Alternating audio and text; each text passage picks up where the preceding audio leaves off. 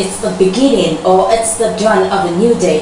Yes, we've had so many programs dealing with issues that relate with women, but this one is a bit different, quite different, because we're talking about women in politics. You know, there is this thing that women have that just snatches them towards influence and power. And you know, when a woman handles something, you know, it has a little bit of difference. And that thing you call difference is beauty. So we're celebrating the female folk in politics, their achievements, what they've been able to contribute to the development of this country. And of course, we were talking about their challenges too. And you know, on this edition of the program Women in Politics, we are having as our guest Honorable Funmi Tejuoso. She's been a 3 times member of the Lagos State House of Assembly, and you know, many have said different things about her. Some call her the Iron Lady, some call her, have tagged her the best dressed female in the house. But now we're meeting her in person, and we'll be talking with her rather at length about herself, the nation, and ambition. You're welcome on the program Women in Politics. I am your host, but Tejuoso is my name.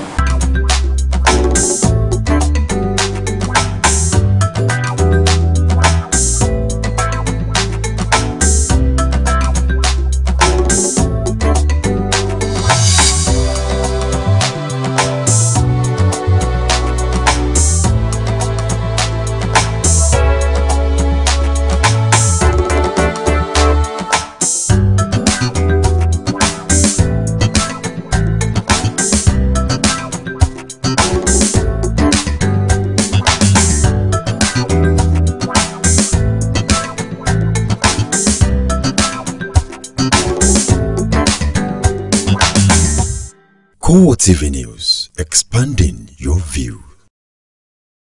You've been in politics for quite a while, and in a particular interview you had recently, you said that you're not a professional politician, but you're professional in politics. What's the difference? Well, I believe that being a professional politician, that's when you talk about do or die, because you don't have an alternative, and it's just politics all the way. But when you're a professional in politics, then you have your profession. And when you try out for elections or any other thing and it doesn't work out, you can go back to your profession. I have my wig and gown.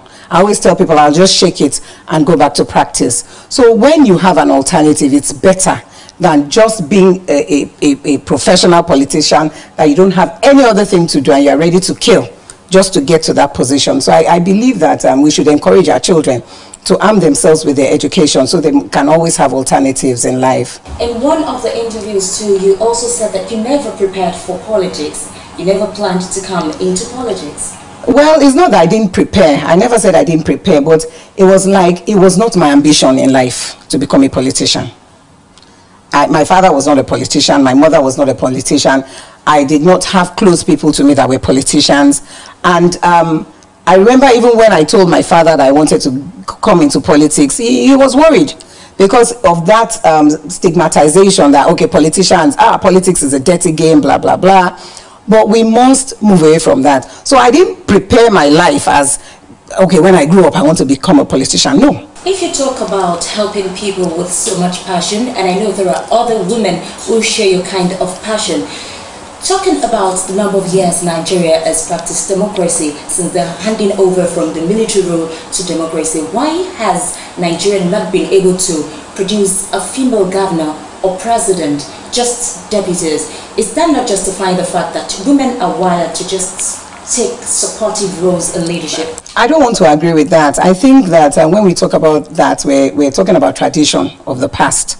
Because when you even talk about religion, the Bible says that you should submit to your own husband, not to any other man. So there's no excuse there. You understand what I'm saying? But when you talk about being supportive or what have you, women are brought up when they're younger to appreciate who you are as a woman. But also to understand that there's nothing the men are doing that you cannot do. In the olden days was when if there's not enough money, to send a male and female child to school, you would choose to send the male child because you thought he was the one going to do the family proud. But now we see women are the ones also doing the family proud. You know, normally when I talk in a female gathering, I tell them, now people say, oh, what a man can do, a woman can do better. I like to say that what a woman cannot do can never be done. Because everything that we do, we are at an advantage to the men. For one, we are the ones that carry the child in our womb. The men can never do that. It is because we have not yet prepared ourselves to do that. A Nigerian woman has not come out to say now that really, I'm in this party that is really on ground and I want to do this. It's either they're in some little party where they don't even have resources or people to assist, or they really don't have what do you think is the cause of that? It is our choice. Because if you look at other countries in Africa, there's a female president in Africa. If you look at Margaret Thatcher in England, I mean, a prime minister, a woman, there is always room for women to occupy positions. But we must be sure of ourselves, and we must not want anything to be handed to us on a platter of gold. Asiwaju Bola Ahmed Tinubu will say that power is not served a la carte. You have to go there to fight for what you believe in. At the present time, even in the Lagos State House of Assembly, no woman has said, oh, I want to become speaker, and has campaigned and has lobbied and whatever. So we need to be doing that. Nobody is going to give you anything for free. So I don't believe that it's the men that are saying we are taking the supportive role. If we have chosen to be there, there's nothing anybody can do about it. But if we choose that we want to run, we will support ourselves. So I feel that, I mean, with time, a woman will be bold enough to stand up as APC or PDP and say, I want to become president of Nigeria. And I'm sure that the people will support that woman if she's worthy in character. Because even the men that are running for these positions have to also be worthy in character. And we have to think about all that kind of stuff. And we must appreciate the fact that before, we did not have all these even deputy governors as women. It was male governor, female, male governor, female, male deputy. But now we're even having deputy governors that are women. We have ministers that are women, finance ministers, defense, and you know, things like that. We have people in positions where they say it was only meant for men. And now women are going into those positions because they have shown that they can handle those positions. They might not be perfect, just like the men are not perfect, but at least they're there. There are some opinions in some quarters that could be dangerous for the family, and because the family... To be president?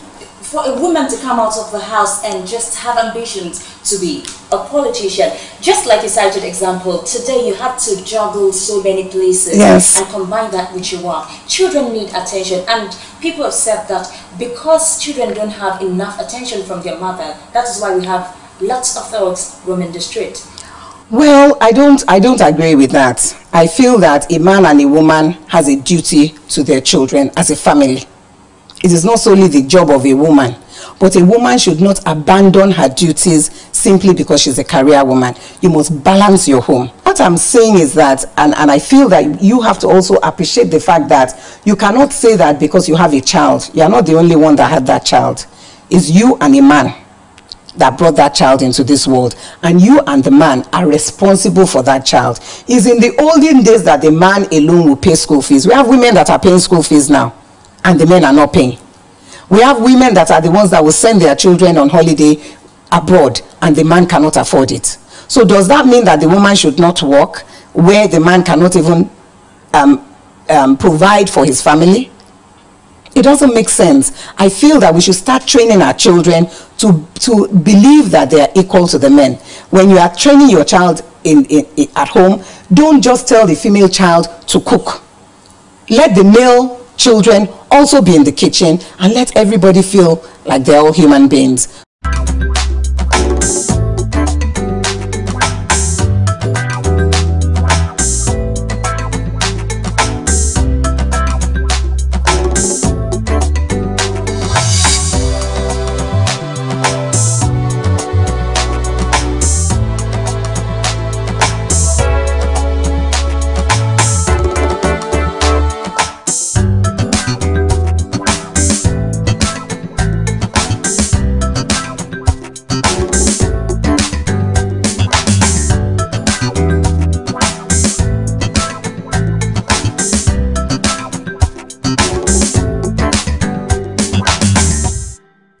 TV News, expanding your view.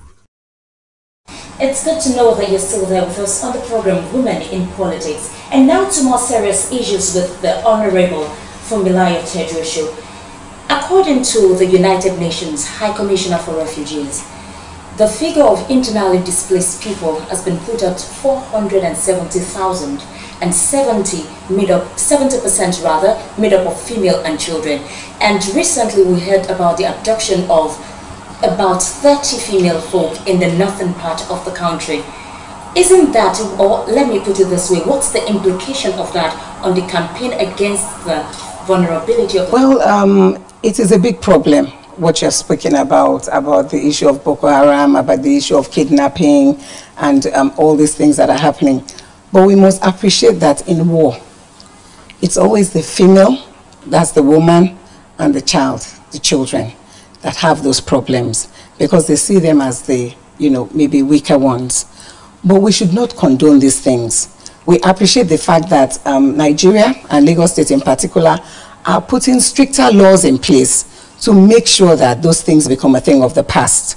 And we have to thank God that we even have data to talk about these things, because in the past when things happen, we won't even be able to know the figure, the number of women that were involved or the number of children. But now we have those numbers because we are more alert to our responsibilities. We want to know how many women are being affected. We want to know the number of children. And this will help us to plan for the future. We're not happy with what is going on with these issues, but that is what has happened. And so with the numbers that are being reflected, is something of great concern. We must continue to talk against it and put things in place to fight those kind of things. Well, talk alone do. These people do not have access to food, they don't have access to shelter. And in war situations like this, they are being molested. They have been... Yes, you see, when you talk about war situations of violence and things like that, we must not condone the perpetrators. The perpetrators must be brought to book. And when those things happen, where they kidnap people or they rape women or they kill women, because we know that there are some wars where the male militants, let me put it that way, wants to know what the sex of the baby in the womb of a woman is. And we've had incidences where they cut the stomach while the woman is alive and bring the baby out just to say, oh, you think is a male child, I think is a female child, bring it out just to check.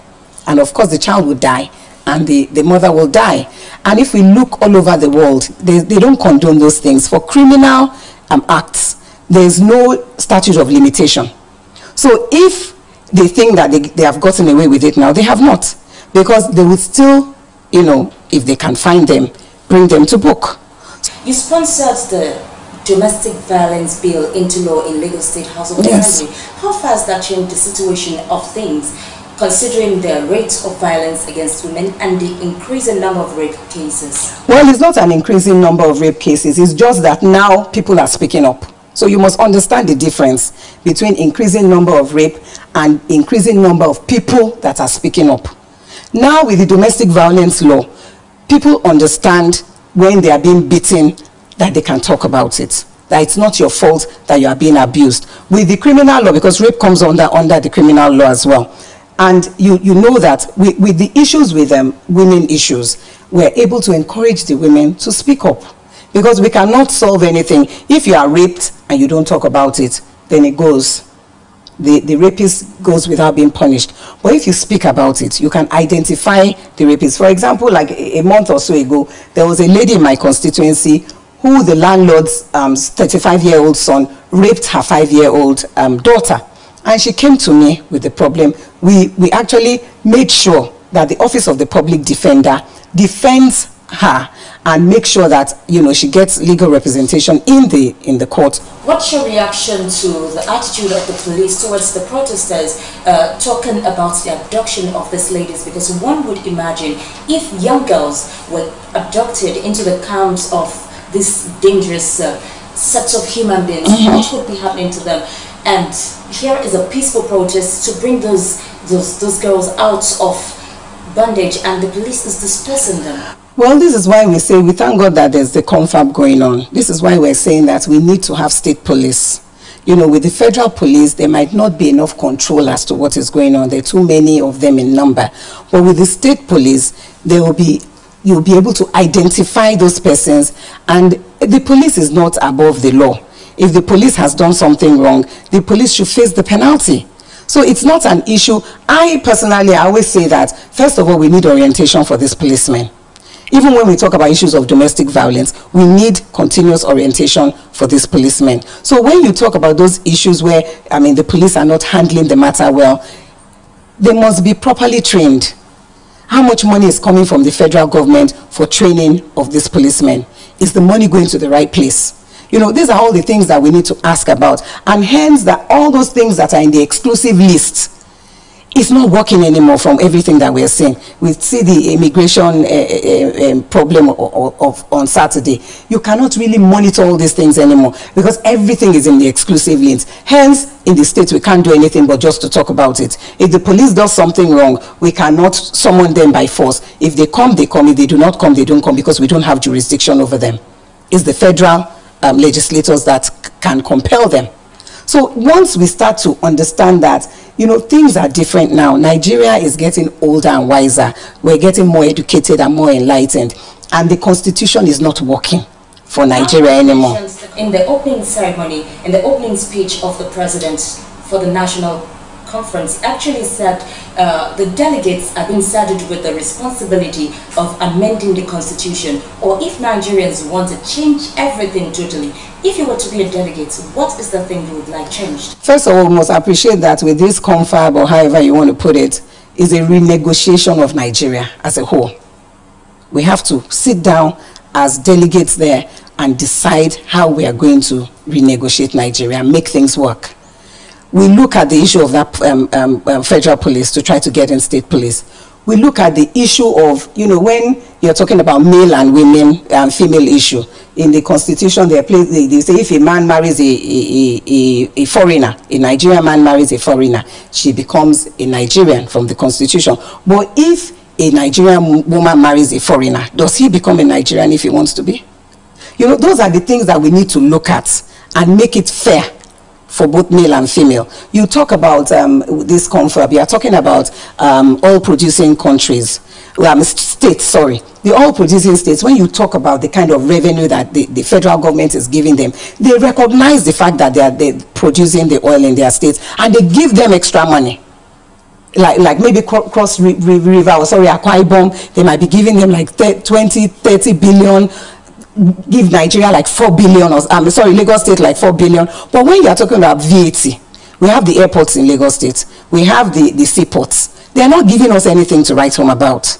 You understand what I'm saying? So we must look at this thing and stop being partisan with issues that have to do with governance and be fair, because you will not always be the party in power. PDP cannot always be the party in power. So if you do things now and believe that as PDP ruling the federation, you are doing those things because you are there in the federal and you are happy that everything is concentrated in the center. One day if you lose the center, you are going to feel the same brunt. On the day list this morning, Nigerians encourage corruption besides June first up the punch Against Nigerian government forum calls for Okonjo's realism says page 2 of the Punch newspaper. The dailies at 7:20 a.m. every day on Core TV News. But if you say yes, APC is the next good thing to happen. Yes. Some have said that APC is a bringing together of the same old folk who have not done well, according to you, in PDP. Okay, so let me tell you something about that. If I were in PDP and I was trying very hard, right, because a tree cannot make a forest. So those certain people that knew that they were putting in so much and that them being in PDP was not reflecting the true quality of the work that they were doing in their states, are the ones that have come to APC because they want it to show and they want that change and they are tired of promises unkept. So if you say that, oh, those people were in PDP, they left there because they saw that their efforts were being, it's like a rotten egg spoiling everything else. Political parties too have been accused of just being on the opposition and forgetting about supporting the government that be. It is expected that when a particular party is in governance, fine, there should be constructive criticism. It's not that when the government does something, you just want to hammer and hammer. What is APC doing to put ends together with the government that be to just make one Nigeria and forget about parties? Can you give me an example? Because I don't know when APC has ever hammered on anything that PDP has done. The only time I know that we speak out is like incidences of that immigration thing, for example, which I particularly felt was not handled properly. I felt that if we have a true Nigeria, a one Nigeria, the people of Lagos State, the representatives of the people of the state will have enough information to guide the people that went to do that interview. So I've never seen when APC or ACN in those days has gone on and on to hammer. They have only pointed out things that they feel they want to sweep under the carpet that will not be good for Nigerians as a whole. It will begin to make people lose confidence in governance. For example, if we did not speak out about the immigration thing, the Minister of Interior will not apologize. Because initially he was saying they are impatient, those children, he wasn't sensitive to the plights of those that lost their children in that incident. How do you think Nigeria can deal with unemployment, and what is your reaction to government agencies sucking money out of job seekers? Our primary duty is to care about the welfare of these people. Even the Constitution says that. And if we do not think about these people, then we're not fit to be in government. When you don't have employment, there's no security. There's a problem, a big problem. And if you see the number of people that were at the stadium in Surulere, it was unbelievable. You wonder, was it a gimmick? Did they just, lure people there to try to campaign and then it boomeranged on them? We don't know. Let's move to you as a person now. What have been your challenges in politics? There are many challenges in politics, and to me, I don't see anything as an issue. Challenges come and go. It's not what happens that matters to me. My father will always tell me that it is not the challenge that matters, but how you handle the challenge. The father of the black race, let me put it that way, Mandela, said, it is not how much you hit somebody that matters, it's how much of that punching that you can take as a person that makes you a leader. So to me, challenges are things that I don't dwell on. There's no challenge that I have had that I have not overcome. So it's not an issue. In politics, every time there's something happening. Every time. So talking about challenges, would you tell us seriously why you were impeached in 2009 as the Deputy Speaker? I don't know why I was impeached too. And I don't think the word is impeachment, because the Constitution does not provide impeachment for the Deputy Speaker. It's more of a removal. And why was I removed? I do not know. Anybody can wake up in the morning and decide they want to remove you.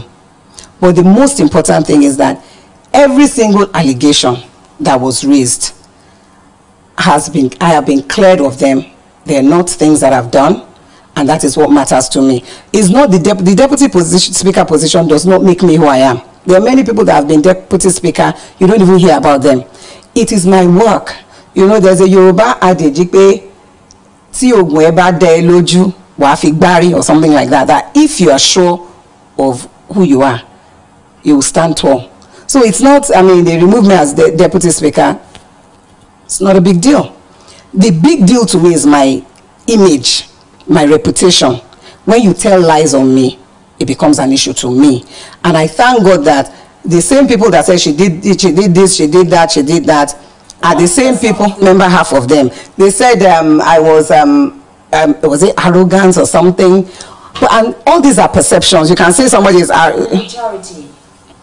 So does that disturb competition? If I want to remove you and I feel if I remove you I'll take your position, does that have anything? It doesn't have anything to do with party.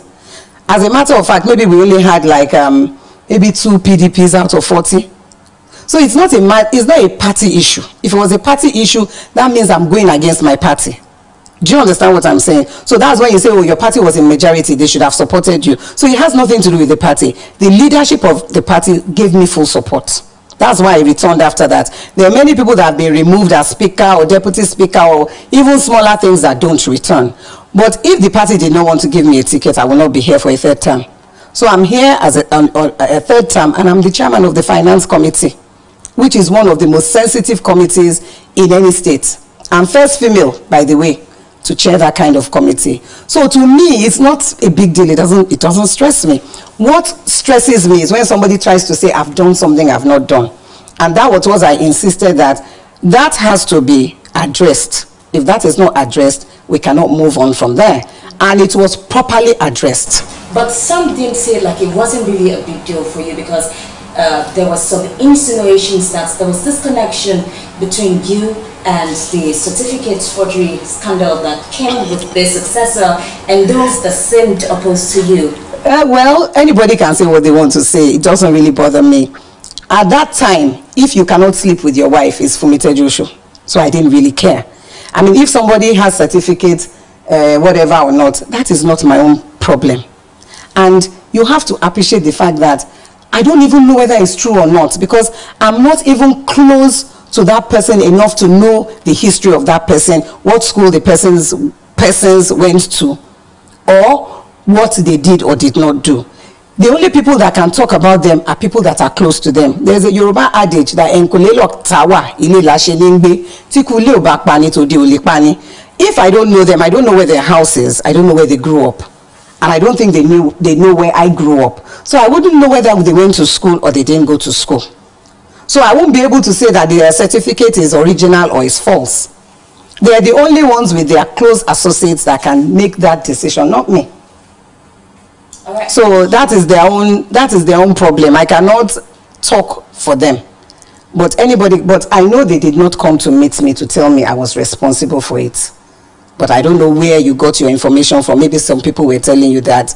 But somebody has asked me before that, that they say, and I say, to me, if they can't sleep with their wife at home, they will say it's Funmi Tejuoso. Because I see it as it's an inadequate way of talking about issues. If you say I don't have certificates, what I should say is I have or I do not have.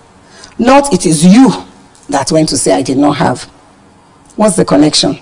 When they said one man did not serve as NYSA, I think it was some speaker.